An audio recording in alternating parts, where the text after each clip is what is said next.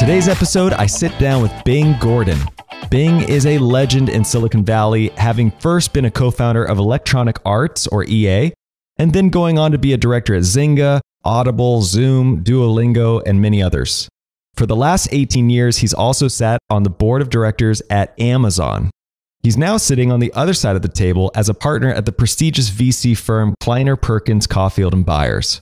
In this episode, we cover the gaming industry and how it's evolved since his time at EA, what it's been like to sit on the board at Amazon and how that opportunity materialized, what makes a great investment and how founders should be protected at all costs, and so much more.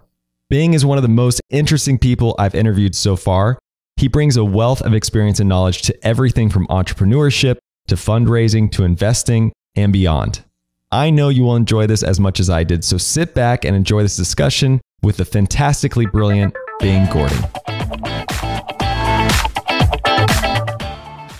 Welcome to the show, Bing. Thanks, Trey. When I was kind of looking into your background, I got to tell you, it was one of the most interesting bios I've come across. You're a pretty interesting dude.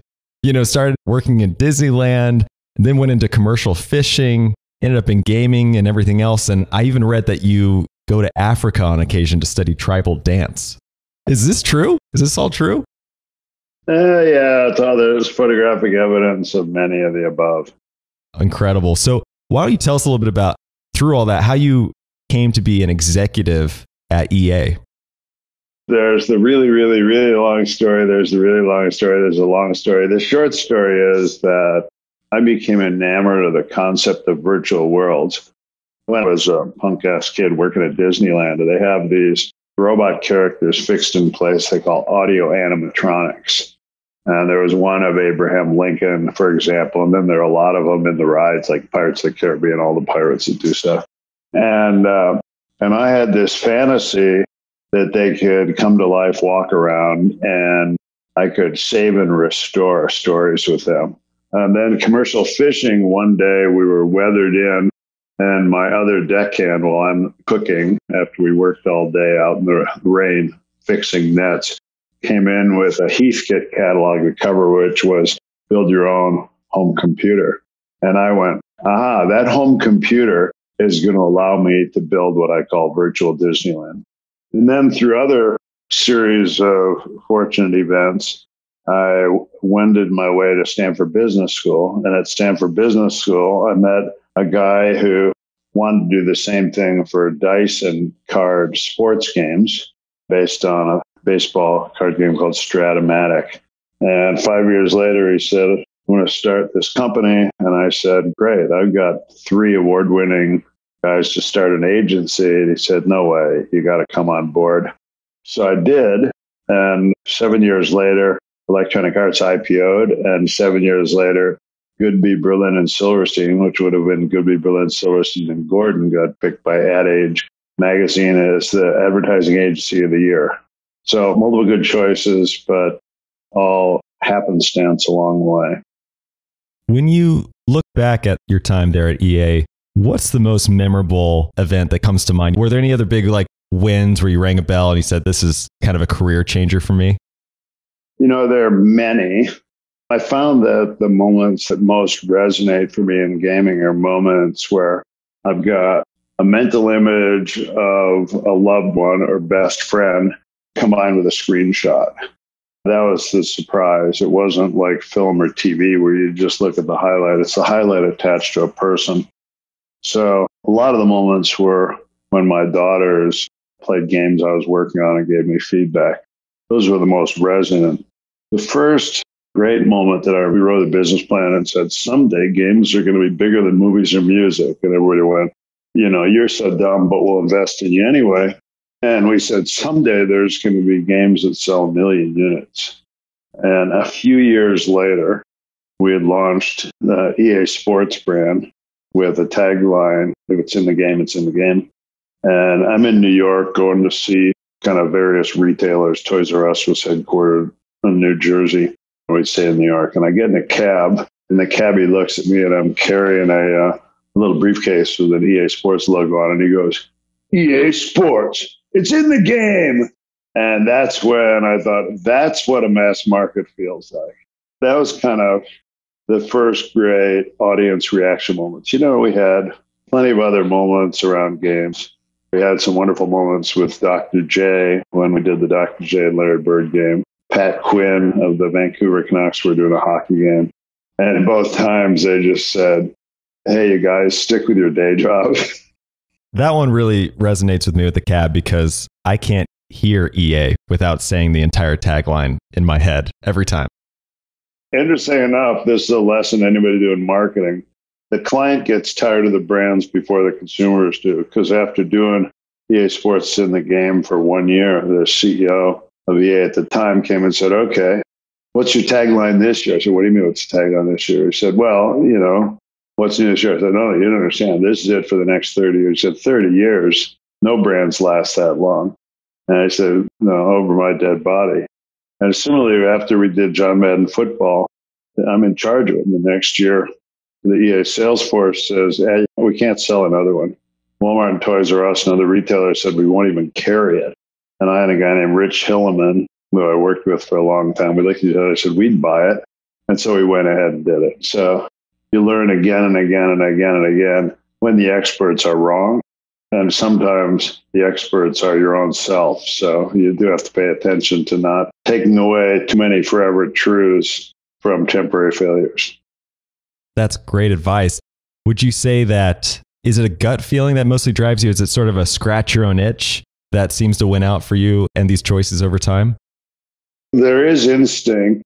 What I discovered, so I acted a little bit in New York for a while and found out about a third of playwrights who had hit plays never had another one. It was in music, it was called one-hit wonders. And news I could tell, the issue with one-hit wonders is they make their first artwork for themselves, and then they become successful, and they no longer are the common man.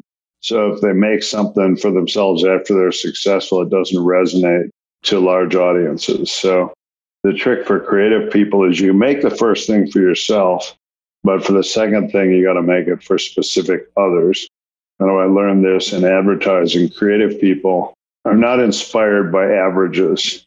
They want to know, show me Trey Lockerbie, show me his Facebook page, show me his LinkedIn page, show me his Instagram, show me his TikTok.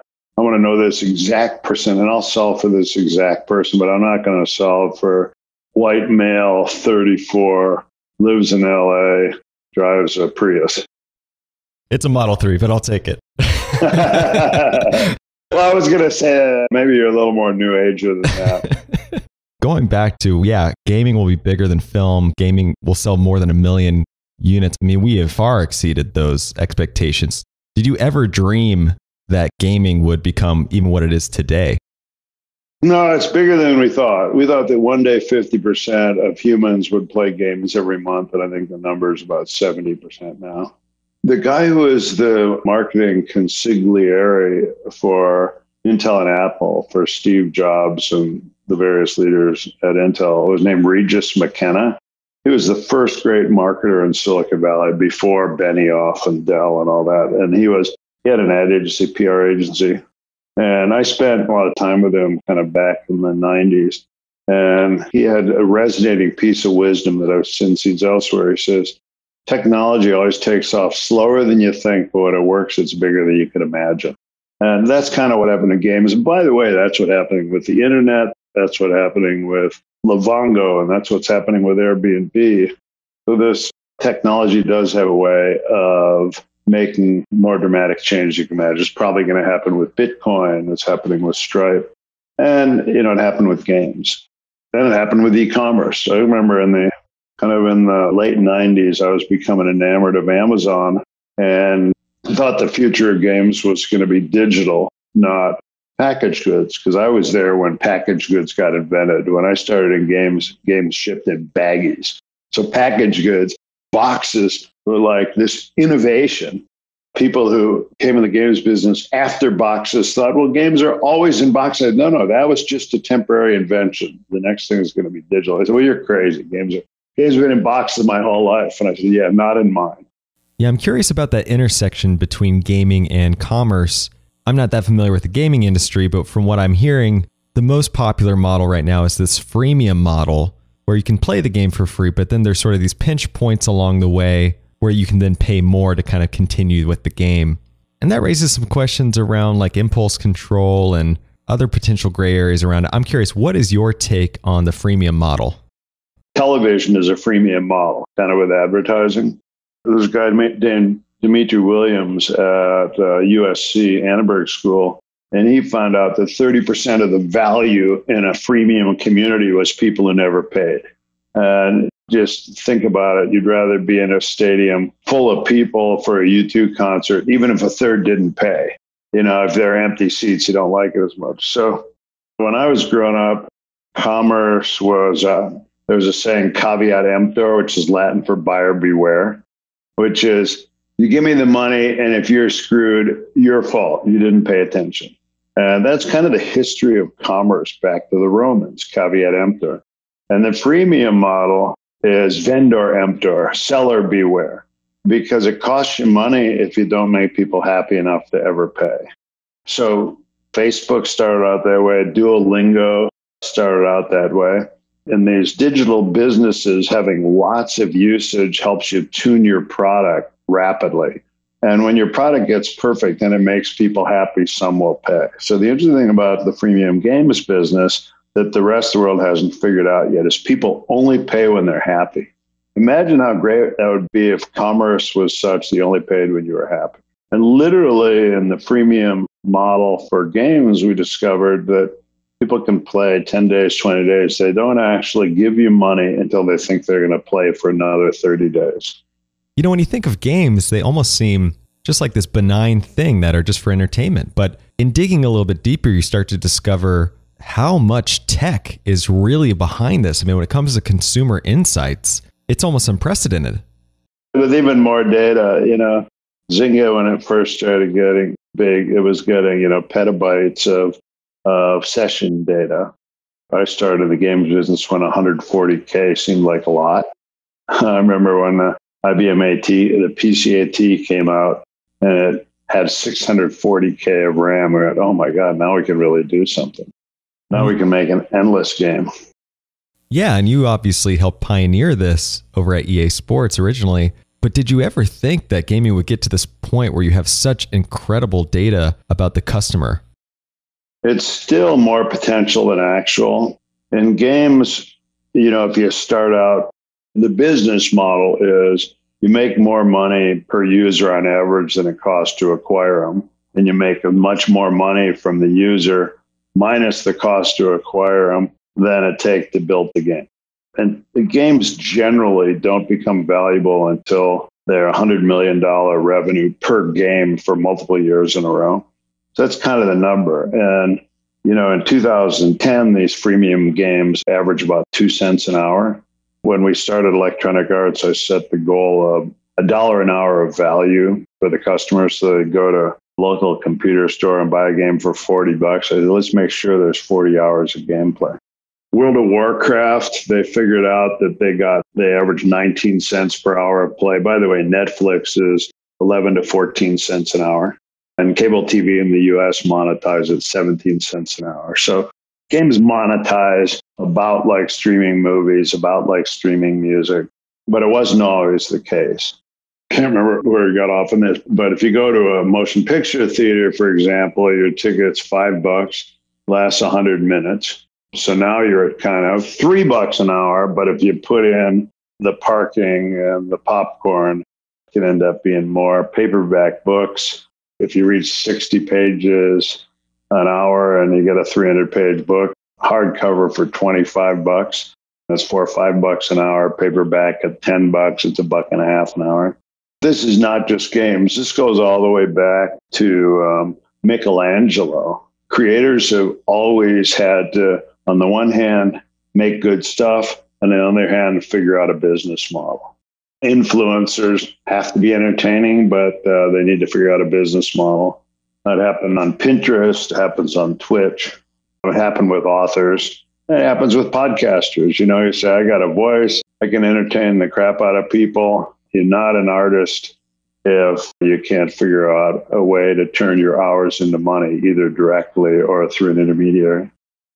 Well, I'm glad you brought up Twitch because that was acquired by Amazon for nearly $1 billion, which Seems like a steep amount, but turned out really well. And you've had quite an amazing career on the board at Amazon. And one story that I imagine a lot of our listeners aren't aware of is the fact that you came up with the idea of Amazon Prime on a bike ride with John Doerr. So can you share that story with us? So Kleiner Perkins, the storied investment firm, was Series A investor in Electronic Arts. I got to know Brick Byers on the board for a decade. He was a founding partner of Kleiner Perkins. He always told me, oh, you got to meet this prodigy named John Doerr, who was the best young salesperson at Intel at the time. And so I met Brooke and then John. And in fact, my wife was John's primary headhunter in the late 80s and early 90s. So we've known these guys forever. And so in the late 90s, John and Brooke invited me as kind of a friend of Kleiner, which I was a fan, to participate investing, but then also I came and gave a speech at their CEO conference. It was kind of legendary to bring people together. This before other venture firms convened CEOs for shared peer-to-peer learning. And so I did that. And the next year, I didn't have to talk. I came back as an invited guest. And a couple of months later, John and I are out for a bike ride. John's kind of an aerobic athlete. And he said, I forgot to ask, how'd you like the CEO conference this year? I said, I liked it. First, I didn't have to speak this year, so I could just enjoy it. That was great. And second, I really like seeing Jeff Bezos in person, but I think he's doing it wrong. And John goes, what do you mean? I said, well, I'm an Amazon customer. When the boxes show up at my front door, it feels like Christmas. I think it's kind of what I call an internet treasure. This is a company built on the internet that is proof that my generation is better than my parents' generation. It gives me joy. It gives me kind of up levels my self-image, and Amazon is one of those. But Jeff talked and he said, we're the most customer obsessed company in the world. That's our goal. And he didn't tell a single customer story. You know, how can you be customer obsessed without talking about people? And he goes, what would you do? And I said, well, I'd start a loyalty program for people who want to be VIPs to Amazon. That's kind of the way I feel about it. And he goes, I said, well, they don't always work, but it have to be done right. He says, well, that's interesting. What would you do? I said, well, I'd give better shipping, because they were doing Super Saver shipping at the time for $25. You get 2 days shipping for free. And at the time, analysts thought they were famously crazy for giving away so much. I said, I'd give even a better shipping benefit. I'd give a concierge for out-of-stock items or popular items. And I think I ought to get a customer letter like Bezos' shareholders letters I was already a fan of every month. And he goes, that's interesting. Well, what'd you call it? I go, John. He goes, no, really, what would you call it? I go, Amazon Black. So I've always admired American Express cards. I never had one, but anybody who pulls one out, they're kind of a total all-star. And then I go, wait. Nah, Amazon is better than that. That's derivative. American Express always use it. And he goes, well, what do you call it? I go, Amazon Prime. Nobody's ever used Prime before. And he goes, okay. And then we went bike riding again. He called me the next day and said, would you fly up to Seattle and go have lunch with Jeff Bezos? And I said, well, yeah. Kind of weeks later, this is fall of 2002. So now it's the day before, and I'm thinking, oh, God, I'm going to meet Jeff Bezos. He's been on the cover of Time magazine. And I didn't know Amazon Toast and all that stuff. So I sat down and wrote my 5 Amazon ideas. I said, you deserve it. And we walked into lunch, and he came in, kind of bouncing on his toes. He's always had abnormal amounts of energy, and he comes in, and I'm sure in the first minute, his big laugh broke out. But he was absolutely charming and totally in the moment. And I handed out an 8.5 by 11 piece of typed paper. And he said, what's that? I said, well, I'd feel like kind of a dork just showing up. I know John said, why don't I go meet you? Well, I thought I'd at least bring a gift. So here's my 5 ideas for you. And he went, well, that's interesting. He said, nobody's ever showed up for me with kind of a document before to get started with. Of course, find out later that Amazon was becoming a writing culture. That eventually led to me getting invited to be on the board. And founders make a mistake of thinking that board meetings are like going to the principal's office and just trying to get out alive. I tell founders, your job is to get 5 usable ideas that you actually write down and calendar by the end of the meeting per half-day board meeting. To tell your board, if I don't get 5 useful ideas, you all suck. The board meeting is really interesting, and you've sat on a number of boards now, and that Amazon experience is, I'm sure, very informative for that board experience that you've now had at other companies. Amazon is famous for 14 different leadership principles that they abide by. I'm curious how you compare those leadership principles with other companies you've worked with, and if you started your own new company today, if there are any of those principles that would be must-haves. Let's see. So Jim Collins, in the book Built to Last, he says that the values you espouse for your company, as near as you can tell, doesn't matter what the values are. It's how well you follow them. It's the alignment that matters, kind of the clarity and alignment. And if you were ever a teenager, you know how crazy it drives you when your parents say, do what I say, not do what I do. So it's this conundrum. You want kids to take risks and do stupid stuff. You just don't want them to do the stupid stuff that in retrospect you realize was riskier than you thought at the time. The leadership principles I've seen a bunch of people get recruited into Amazon after other success.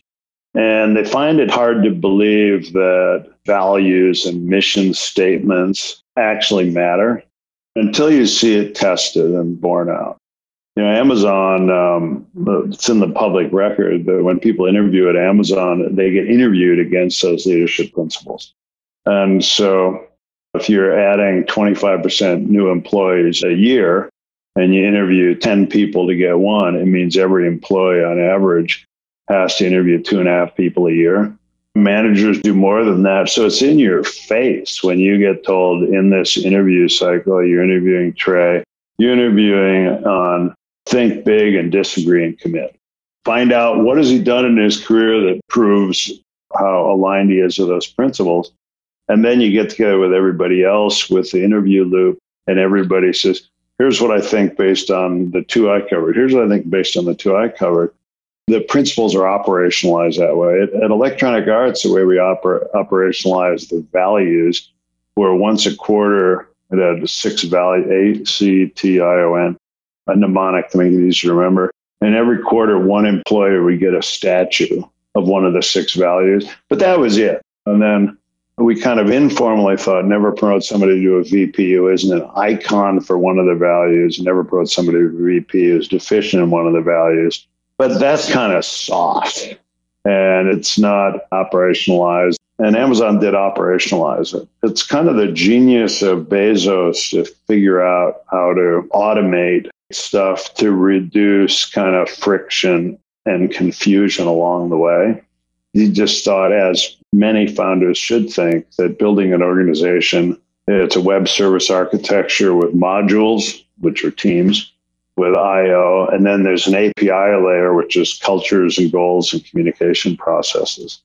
I've called Jeff the inventor of invention. It's astonishing to me how much parallel invention gets done, and he does it by basically making the inventors in the company be able to have a hands-free relationship with the rest of the company. Do you think Jeff Bezos' skill set is replicable? Do you think it's learnable, teachable? Yeah, it's learnable because he learned it. The best learner, so it's 2 things. Learning is motivation, but it's also reducing stuff to first principles. So the best thinkers, Jeff and Reid Hoffman, Andreessen, and scientists that go to first principles. And Bezos says, I build strategies not on what changes, but what endures. And so, speed of light endures, TikTok does not. Trying to capture ephemerality with comets going through the solar system is just probably not quite as good as being in touch with kind of the whole galaxy. The flywheel is kind of written on the back of a napkin, and it still endures. Is what consumers always want. They want convenience, selection, and lower prices. Any questions?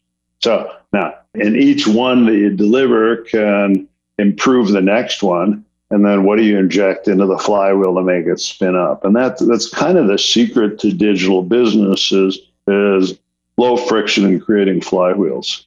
Andy Jassy, interestingly enough, talking about how do you interview people. And Jassy not only has this amazing work ethic and high motivation and real clarity, Jassy might be the best writer in the company. He's really, really good. You talk about music. he started out wanting to be a music promoter, and he kind of wandered in a different direction. But he just says that the key for him in an interview is, does the person that he's interviewing have a mental model of how they learn? It's a thing that investors never talk to founders about, but how do you learn? You talked about games and data. Having data isn't that useful. You want data that the more data you have, the more you can learn. And then the learning supports new experiments, and that's its own flywheel. Usage leads to data, which leads to improved product, which leads to more usage, and then experiments is an input to data and product improvement. I like to look at icons in the world of digital who are learning machines. I think Brian Chesky of Airbnb, who I don't work with, is just a learning machine. And you can see there, even Jeffrey Katzenberg, he famously tried to have a lunch with a new person he found interesting every week for 20 years. There's a bunch of ways to learn. You can do it with books, you can do it with people, you can do it with experiments. Sometimes you just do it with paying attention. But the founders who turn into great CEOs at scale all tend to be learning machines. And by the way, that says when you put together your board, your investors, don't optimize for valuation, optimize for your personal learning. I love that. So you're no longer on the board at Amazon, but you spent about 14 years there. And if we go back to talk about endurance, as you were just touching on, I'm curious as to what your opinion is on Amazon Game Studios. You mentioned this kind of effect with technology where there's a long tail advantage over time. But so far, Amazon hasn't really produced any big hits on the gaming side. Do you think it's just a matter of time before those land and Amazon Game Studios starts to compete in a bigger way? Probably. I'm optimistic. The two games that are now in various stages of release, one called Lost Ark and one called New World, both have a lot going for them and getting pretty good kind of beta test reaction. One irony is that many of the companies in games that have become hyper successful failed miserably prior to that. Activision failed miserably. EA had it 1 week where the stock went from 41 to 11. Supercell it was a studio in a failed company, and they all got laid off. So sometimes the failure is precursor to success because it really focuses you. It's a lot easier to have easy success, but by the way, success can sow the seeds of failure. Think about it. If you're a football fan, when your team runs back the opening kickoff for a touchdown, you go, uh-oh. Now everybody thinks it's too easy, and you often have a tough fourth quarter. And when you're a coach, you know that when it's too easy for your team, that's when you eviscerate them. And they go, wait, we just scored. Coach, why are you being so hard on us? No, this is going to get worse. Come on. You guys, look, we may got a touch on that, but you missed that block. Don't ever do that again. I think I end up looking for micro signs and when do you get optimistic and what causes optimism. Amazon also does a really good job of focusing not on outputs. So revenues and output, and what are the inputs? Well, milestone delivery is an input, quality milestone delivery is an input, quality of people is an input. I have found that the thing to pay attention to in the creative process is how people are doing along the way. So the secret sauce is in place there. It's not the recipe that's the issue. It's just a matter of time, in your opinion. Amazon has a feature called Prime Gaming, which very much like Prime Video and Prime Music, if you're a Prime subscriber, it used to be if you subscribe to Prime, guess what? You got a shipping benefit. And Jeff figured out really early on, oh no, this is so valuable. Why don't we give them free movies? Why don't we give them free music? And now free games, because games in entertainment media are unique that people will pay for snippets. Snippets of music are free. They're in the public, 5-second stems are in the public domain. Nobody pays for a page of a book. Nobody pays for, 5 seconds of a movie. Epic sold 7 million Skull Trooper digital costumes in a Halloween week a couple of years ago at $15 a piece. So Prime Gaming does that. It's, hey, you're a Prime customer, get some valuable stuff for free in your favorite game. I have told people forever that what do you give to the friend who has everything? A virtual sword in the game of their choice. Twitch is a total anomaly. It just boggles my mind. I'm not close to the gaming industry at all, but from the outside looking in, it's just kind of baffling what the appeal is for that and how it's become such a massive business. You ever watch MTV? Back in the day, sure. Yeah, back in the day. So interestingly enough, so Emmett Shear, he and Justin Kahn and Mike Siebel did this thing called Justin TV. And it was basically video blogging, and it didn't work. Video at the time was really expensive. They were doing that right before Instagram came out. It was really expensive. So the three of them went three different ways, trying to figure out what to do next. And Emmett said, there's some people who are blogging their video game play. They do something that's a Leroy Jenkins moment. They want to show it off. And instead of on YouTube, they put it up live and talk about it. I think I can make a company of that. Mike Siebel said, Instagram a video. I think I made a company of it. He called it Social Cam. He sold it to Autodesk. Now he's running Y Combinator. And Justin Kahn said, it looks more fun to put money into other people and let them do the work. So what I learned from Justin TV is it's easier to invest and advise than to actually do. They all succeeded in big ways coming from what was basically a failure of Justin TV. And what Emmett started out, and I knew him all the time, what Emmett said is, I've got to make it work for streamers, just as Pinterest had to make it work for pinners, and YouTube had to make it work for creators. And so for the first 5 years, Emmett just solved, and the team, a pretty good original team with Kevin and others, they just solved for how do we make streamers happy. And Emmett had this early aha that game streamers wanted only three things: money, fame, and love, and not necessarily in that order. They got fame, they figured they could make money sooner or later. And so he built this site with a bunch of tech, there's genius tech there because video is really hard, to help people get money, fame, and love. And then when Amazon got involved, there's the flywheel of Twitch kept going, which is kind of more streamers, more audience, better tech. And if you go to TwitchCon, it's a bunch of colorful people, and they are kind of like the new Jon Stewart. They got a gift of gab. They can talk for 4 or 5 hours at a time. The interesting thing about video games is it's high resolution video image that you can project your face over the top of. You don't have to go out with a camera and create video. So games is kind of a natural. It's interesting on Twitch right now is musicians are starting to use Twitch. Even AOC, the politician, she used Twitch. And what's emerged on Twitch is this community aspect, which is when you get enough Twitch people with a streamer, they start talking to each other. First, they talk to the streamer, then they talk to each other. You can even see on something like the Crown Channel, the Twitch Live, that if there's a bunch of concurrents watching and the chat isn't flowing like crazy, people go, what's going on? This isn't Twitch. You guys talk some more. As with anything, when you start posting, you feel more belonging. When you post and you get something back from someone else, you feel more like a member. And next thing you know, you start building this together. It really is live streaming with community is kind of magical, and you don't really see it anywhere else. So much of the history of entertainment is one to many.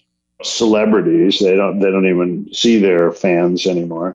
Twitch is all about, it's like mosh pit with words. I think it's going to become a model that we see more often, this participatory community media.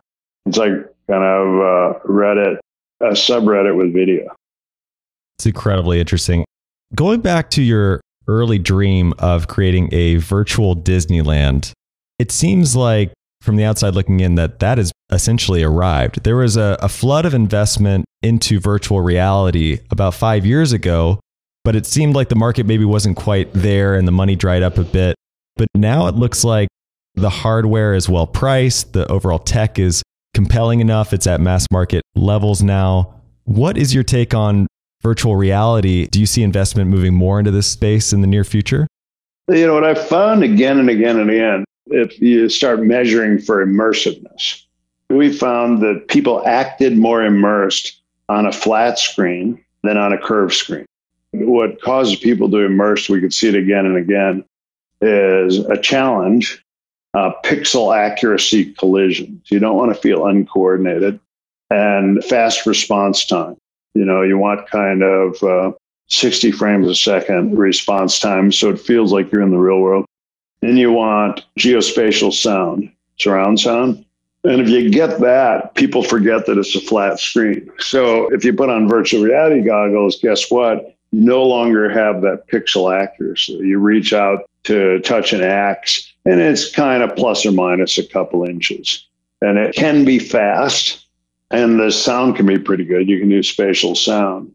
But so now the question is, do you want to give up that centimeter accuracy in order to get this new trick of virtual reality, which is it fools the inner ear into think you're in space?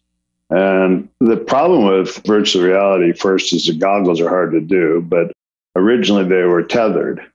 So all the Oculus first-party games, if you wander through a space, you had to teleport. And your feet don't move, so you can tell you're not doing anything. So the trade-off of you are there for your inner ear didn't kind of match your optical recognition and your sense of motion.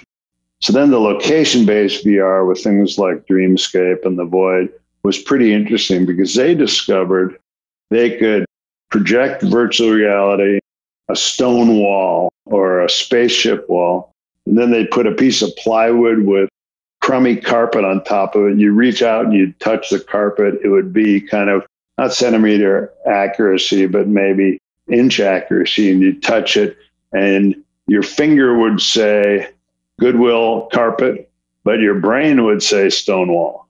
And so bringing the hands in made a huge difference. Then they had other things like they'd give you a stick and they'd project a torch, and then they'd put your face near a heat lamp and you go, oh, dude, that's a torch. As at the movie business, we're in this suspension of disbelief. The one thing the most interesting to me about VR is the way that it works your inner ear. I haven't found anybody get tired of it. You don't see through it. Whereas video games, since the Atari VCS, every 6 years, there's an order of magnitude increase in polys per second and RAM. And so the first 2 years of every new console system, we go, this time it's real. My daughter grew up kind of in the shadow of gaming. She goes back and look at popular video games of the 80s and go, Dad, did you guys really think this is realistic? It's stick figures. It's kind of Looney Tunes. Said, yeah, we did at the time. Dr. J and Larry Bird, which is just stick figures. And Dr. J famously had a finger roll. It wasn't in the animation, but people could see it. It was kind of near it. And like thinking that Mickey Mouse really has 5 fingers. Your brain tells you it's there when it's not there. So VR's got to get to this pixel accuracy. It's got to get to moving around. Right now, the accuracy in Dreamscape is because there's cameras in the ceiling. You spend $100,000 of cameras in the ceiling to get inch accuracy. Most people can't do that at home. So there's still some hardware issues. And then as a gamer, I think that all platforms need killer apps. So my simple mantra is consumers buy a new platform for one piece of software. So when the Sega Genesis costs $150 and John Madden Football costs $50, they're basically paying $200 to get John Madden Football. And so we had to make it worth $200. And there's not, so if the Oculus Quest 2 costs whatever, I think like $200 and software costs $40, there's no piece of software right now worth $240. In AR, because I'm especially interested in that as well, what's the best innovation you've seen to date? I'm a fan of Pokemon Go. I've been playing that every day since it first came out. And but interesting enough, Pokemon Go, the AR is really the Google Maps. So it's the 2D mapping with a little bit of 3D, but it's the 2D mapping of the world, and a safe place in the world is astonishing. They did a game that didn't work. It was a Harry Potter game. And they had a thing called port keys where you'd think about in the Harry Potter, it's like train 8 3/4 and 9 3/4, something like that. There's where you'd walk up, and if you're a wizard, you could find a rail line between 2 Muggle rail lines. And so this promise of AR to make the world better. There was Neil Stevenson was doing a game for, he's the author, was doing a game for Magic Leap. And there what you want to do is you put on your AR goggles. I still see my friends, but now there's new, better stuff in the world. Jay Allard had this vision at Microsoft, kind of in the early days of the Xbox, is you can be Arthur. You can put on goggles, walk through the world, and you can see a virtual sword stuck in a rock. And now the game is, how do you pull the sword out of the rock? Either you be Arthur or you do something to become the Arthur who can pull it out. And so now everybody can find a sword in a rock. Everybody can be an Arthur, and it's just a matter of computer programming. I think VR is in your ear telling you are there, with problems about collision accuracy and problems about nausea and problems about performance and problems about pixel resolution. AR is the promise of see other people while you do stuff, make your world better. And there the problem is power and clarity and brightness. Turns out it's easier to, Moore's law is better for increasing logic at a rate of 2x every 18 months, whereas batteries and power and displays are not increasing at the same rate. So photons are easier to improve than atoms. Where do you see things like NFTs or even digital currency working their way into the gaming world?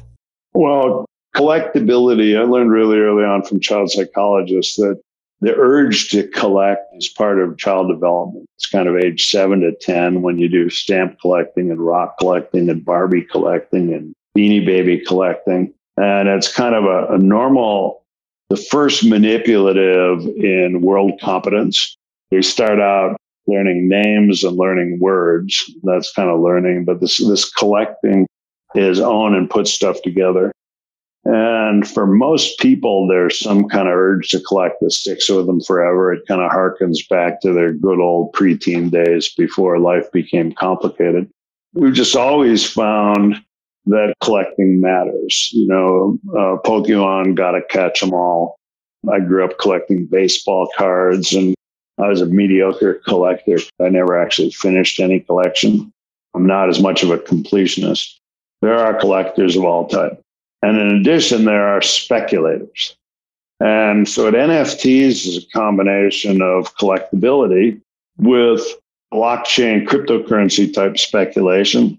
So if you missed Bitcoin or you missed Ethereum, here's something new that you can speculate will follow the same kind of bumpy growth path. That you're going to find some people to make things catch fire. There's got to be some people who want to just collect and own, who don't want to sell. If nobody really wants to own a Seth Curry card, Seth and Steph brother card, they just want to keep it in liquidity. It's just not as valuable if some people want to own it for a long time. So I think in general, you want about a third of the people who just take something out of market because they want to own it forever. Of course, makes everything else more valuable. If nobody wanted to actually own a Van Gogh, their value would go down. And so the NFTs, I think it's two things. It's the forever instinct to collect that probably goes back to cavemen and cave ladies. You know, look at my collection of wooden clubs I've got, or bear's teeth. There's speculation that it might become more valuable. So the interesting thing about NFTs is for the first time, you can build an artwork or a creation where every time it resells, there can be perfected a royalty back to the originator. I want to talk a little bit about your investing philosophies. You're now sitting on the other side of the table, right, as a partner at Kleiner Perkins. What has been the biggest shift for you going from an operator, board member, now on the venture side? Early on, I was surprised by two things, especially at a venture firm like Kleiner Perkins that thinks so big. I always thought, you know, put money in, get 100% return in 3 years, that's really good. But a place like Kleiner Perkins, they're looking for every now and then 100x return. And knowing that they're going to stay involved with that founding team for 7 to 10 years. So you end up having to go bigger, longer than I'd imagined beforehand. And I'd say the next thing is I'd kind of thought it would be cool to see all these new things I can learn. My friend Vinod Khosla, who used to be a client and started on Burma, he just said, it's really competitive out there. You end up investing in stuff you know. So Bing, nobody else knows kind of games like you do. So stick with that. And I thought, well, you don't exactly want to invest in direct competitors. So I got to go look for some other stuff. And it turns out there's so many investors, there's so much money that if you don't have time to learn about an industry, you can't create enough value. So there are some investors who are kind of traction investors. When they find out everybody wants in, then they want in. And one way or another, you pay a higher price or you charm or you do something else. But most of the investors I know, like Ted Schlein at Kleiner Perkins, he's probably the best investor in cybersecurity. He's been doing it for kind of over 20 years. He's got a reputation. He's got a reputation in Washington. He's built this cohort of followers again and again and again and again. So I think that's having kind of a narrow focus. I've tried to end up primarily focusing on kind of games and gamification. More broadly, I think about it is where numbers can make people's lives better. My goal is Hall of Fame contributions to the game business, Hall of Fame contributions to Hall of Fame CEOs. So CEOs and Hall of Fame works. I think investors, especially at venture level, are not as fungible as I'd originally imagined. And I did say, the founders, you want to get 5 useful input ideas per half-day board meeting. Well, if you already have a lot of experience in a certain category, it's easier to add value to the founder. You've done a lot of executive coaching and worked with a lot of founders. I'm curious if you have sort of a common denominator, something that with every founder seems to be some kind of issue that they have to overcome. 2 things for you. The first is there was a book called Passages about life. Teenagers, all teenagers have this body chemistry issue, and then they psychologically trying to figure out identity. And, late in life, people have pretty typical issues. Well, founders have pretty typical issues that are scale related. And you go from kind of a tribe to a village, and somewhere at about 25 people, you start having to put in place processes. At 50 people, you have to hire your first bureaucrat. At 100 people, you don't know everybody in the company's name anymore. And then at somewhere between 150, 250, you become a leader of leaders. Most founders can still operate as chief product officer, chief tech officer, or VP sales, even at 250 people. But at about 250 people, you can't anymore. You got to start working through other people. And my experience is high potential cognitive prodigies can learn stuff fast. They can't learn at the rate of Moore's law, but they can learn stuff fast. And the hardest thing to learn is the people skills, first one-on-one and second in groups. That scale from 5 to 25 to 100 to 250 to 1,000 to 5,000. Almost all founders run into the same issues along the way. Daniel Ek of Spotify would say, the thing to be prepared for is you're going to outgrow some of your execs at each one of those stages. It's just unlikely that 100% of your execs are going to have the learning skills and the motivation to improve to the next level. It's shocking that it's not part of the investor-founder discussion, but it's so predictable. And then a thing that I've kind of invented that's kind of proprietary to me, I call forever OKRs. And OKRs were invented at Intel. I was actually at Intel. I was doing it part-time while going to business school. But it's basically goal setting with an attitude. Most people who start trying to do OKRs or manage by objectives find it really frustrating. The reason is at first that the goal, you set goals as tasks, like, hey, Trey, your goal is 8 podcasts in the next quarter. And you get to the end of it and said, I did my 8 podcasts. They go, yeah, but we forgot. The goal was wrong because somebody else did 15 and they just kicked ass on our podcast. And you went from number 1 to number 7. Oh, you should have said that as a goal. Well, I thought that if it was going to be 8 podcasts that you would hit that goal, but actually it was a different goal. So I start out with what I think of as forever OKRs in personal life and in work life. And I've got my own checklist of what they are, but I can actually sit with founders and say, benchmark the world to figure out your forever OKRs. So if you want to be a podcaster, who do you admire? Tell me all the people you know are podcasters. Who do you rate at 10? Who do you rate at 9? Who do you rate at 8? And a forever OKR is the factor on which you differentiate a 10 from an 8. And then it does turn out that in forever OKRs of have a good life, there's only been one. It was a Harvard study of a bunch of graduates kind of at age 20 to 22. What do you want to do in life? And they found that in late in life, the people who reported high satisfaction with life had no substance abuse, no chronic illnesses, between 1 and 3 long-lasting best friends, and a lasting good marriage is a key to it. And so it's do something you like, have long-term friends, and don't fall prey to the sins of disease and substance abuse. Because if you just start out with say, I want to have a good life, then I go even further and say, well, have an all-star year and get in the Hall of Fame or whatever you're going to do. So, then I'd say, hey, Trey, what's Hall of Fame for podcasting? You go, well, Michael Lewis is in my Hall of Fame. Okay, what does he do that you don't do? Now, what's the difference and how do you get from here to there? So as forever OKRs, the number one job of a CEO is have product market fit. The number one job of a salesperson is hit the sales quota, and an A plus 120%. By the way, most founders don't know how to set goals for their direct reports. Nobody knows how to set goals for a CFO. Nobody even knows what a COO job is.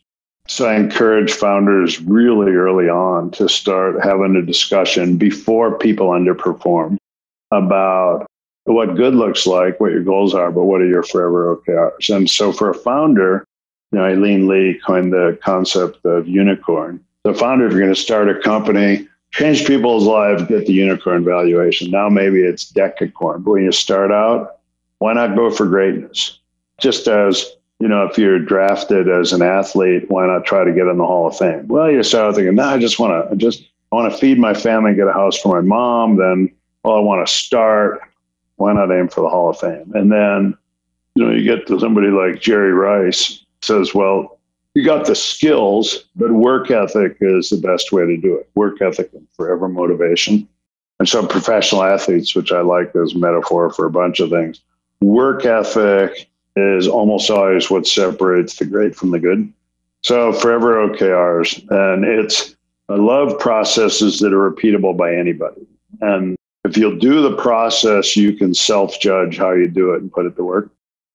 See, this is what is so fascinating about you to me, is that you are obviously an incredibly creative type of person, right? Acting, doing all the dancing, and yet you have adopted such a systemized approach. And how do you balance those two things? That almost like the computer science element of running a business with the creative. It doesn't seem like a thought through option. It's just, if you want to get good at something, how do you do it? I've found I do kind of have the soul of a teacher, even though I was pretty unteachable. A chip on my shoulder for authority figures. So I'm trying to learn from mental models, again, kind of the first principle. So how do you create the mental models? I wish I knew then what I've learned now. If I would have been better with grown-ups, I maybe could have found somebody who could have told me, who could have helped me learn in a way, when I was 20. So I've been trying to make up for my own deficiency with other people ever since. All right. I have a lot more questions, but I want to be respectful of your time. I've heard you talk about your 1.5 rule, where the audience might take 1 to 1.5 key insights away from the discussion. Given that our audience are primarily investors, entrepreneurs, is there one key insight from Bing Gordon that you want to leave? Founders are irreplaceable. So your job as an investor is to find ways to help future-proof the founder. And you can't do that if the founder isn't motivated to be a learning machine. But in that case, you want to not be an authority figure, but a consultant to their success. It's just shocking to me that that's not even in public discourse. It's usually investors who say we're going to help the CEOs. They don't really mean it because they don't think it's in their business model to help the CEOs be better. Again, I mentioned Reid Hoffman. He's somebody who's always there to help. I think Ben Horowitz, always there to help. Some pretty famous. So, Doerr's always there to help. Schlien's always there to help. But most just give it lip service. So after you get through the dance of kind of valuation and investment, once you won your way in, a little like dating, getting the phone number and the first date, that's okay. It's fun for a while, but you're really trying to figure out how to help the other person grow and have that Hall of Fame life. I think it was just the wrong mental model of board members and CEOs. The CEOs aren't demanding enough of their investor board members, and it's partly because they don't know how. Amazing. Well, Bing, thank you so much for being so generous with your time. It's just an incredible career to study, and I really appreciate all the insights you've left, especially as a founder myself. There's a lot to take away here. So I took a lot of notes that will be in the show notes. So if you guys want to check it out, you'll see that on your favorite podcast app. And with that, Bing, I really hope we get to do it again sometime soon. Thank you. Awesome. Yeah. Version 2.0 sooner or later. All right, everybody, that's all we had for you this week. If you're loving the show, please go ahead and follow us on your favorite podcast app. Make sure you're getting these episodes automatically downloading every week. And while you're at it, be sure to leave us a review so we know how much you love the show or what you'd like to hear us discuss. You can also reach me on Twitter at Trey Lockerbie. And you can always go to theinvestorspodcast.com for a lot more information, for courses, for tools, and other episodes that we offer. And with that, we'll see you again next time. Thank you for listening to TIP. Make sure to subscribe to Millennial Investing by the Investors Podcast Network and learn how to achieve financial independence. To access our show notes, transcripts, or courses, go to theinvestorspodcast.com. This show is for entertainment purposes only. Before making any decision, consult a professional. This show is copyrighted by the Investors Podcast Network. Written permission must be granted before syndication or rebroadcasting. Thanks for watching. Make sure to subscribe and hit that notification bell so you don't miss out on the next podcast episode and new investing resources. What are your takeaways and thoughts on this discussion? Let us know in the comments section below.